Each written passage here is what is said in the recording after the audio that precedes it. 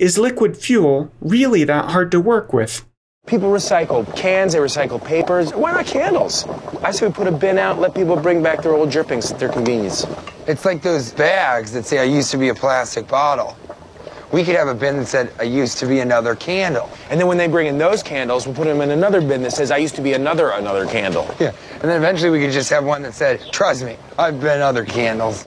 By weight, a paraffin candlestick and gasoline contain about the same amount of energy. Why don't cars run on paraffin wax?